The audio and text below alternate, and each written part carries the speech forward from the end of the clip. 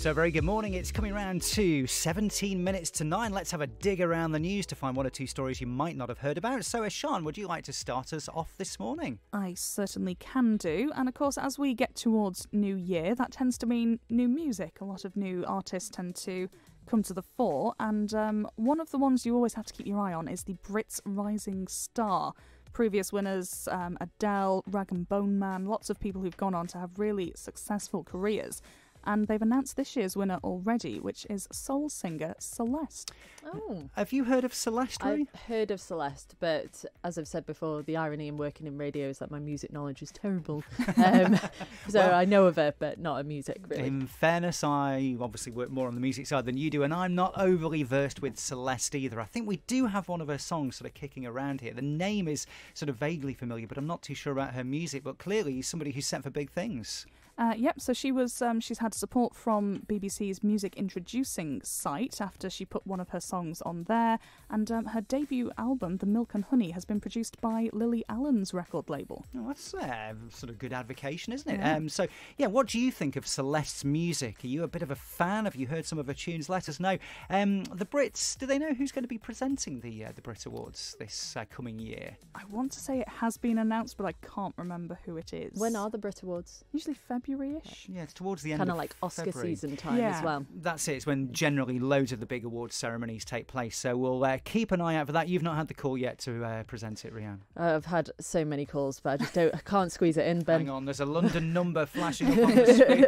It could be them. Let's stay with music because I've got a story about YouTube similar to the one I had yesterday. The most watched music videos of 2019 in the UK have been revealed by YouTube, and let's see what you make of this one because I'm a little bit adrift again, it has to be said. Stormzy's infectious single, Vossi Pop, was the most watched video of the last year. Are you familiar with this? I am familiar with Stormzy. What's it like? I'm not. Sorry, again. I think you'd quite like it. I think we'll put it on in the newsroom in a bit and we'll have a bomb. We'll have a party. Yeah. Oh no, we'll have a watch, yeah. Now, I've heard of Stormzy, definitely. What did he do this year? There was something... Glastonbury. That's it. just that little gig there. Yes, that's it. That's easily forgettable. That's tiny little event. I was thinking he's done something big this year, so big that I just couldn't remember at all. But yeah, he's there, the most watched video, based around a viral dance craze. It was on Westminster Bridge, I believe, and Idris Elba was in it as well. He has friends in high places, does Stormzy. Yeah, he certainly does, doesn't he? Heard of this one? Here we go. Sam Smith, Dancing with a Stranger. We played that on Manx Radio. I know that song at last we all that was in second place. And Billie Eilish as well, who I'm familiar-ish with. Billie Eilish. Bad Guy came third. That's how you pronounce it, isn't it? It's not Eilish like the Manx. I've definitely said Eilish and been told it's Eilish. There you go. Did I say that the right way? Yeah. I think so. No, I think we're on, I'm so in doubt now. We're on the right track Eilish, here. Yeah, Eilish. So let's stick with that. It's quite a bizarre video, that one. If you've not seen it, have a look. It is a bit weird.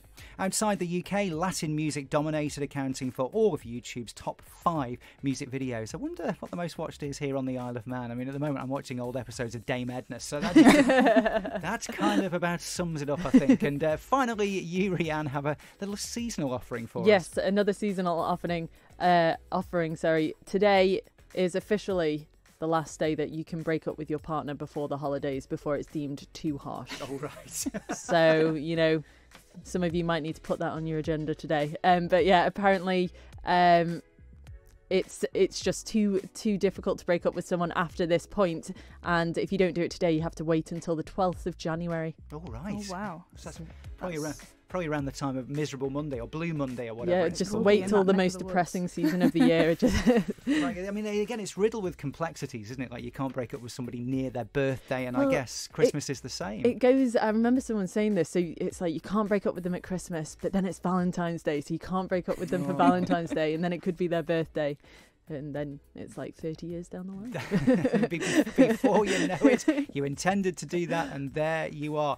Oh, we could go so far on this and say so much, couldn't we? But so by midnight tonight, basically. By midnight, you have until midnight tonight to it's like break some transfer hearts. deadline day, but more heartbreaking.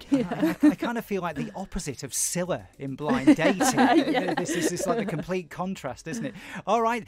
Also this morning, Samantha Barks, it's been announced that she is going to play play Elsa in the West End version of Frozen. The musical is coming to London next year. Great news for Sam, isn't it? This is a deal. Huge Big big news deal. for the Isle of Man as well. Absolutely huge. Great for Sam, great for us. She started, as we said earlier, at our very own Gaiety Theatre. So that show opens next year. Tickets go on sale in the new year. So talking about Frozen then...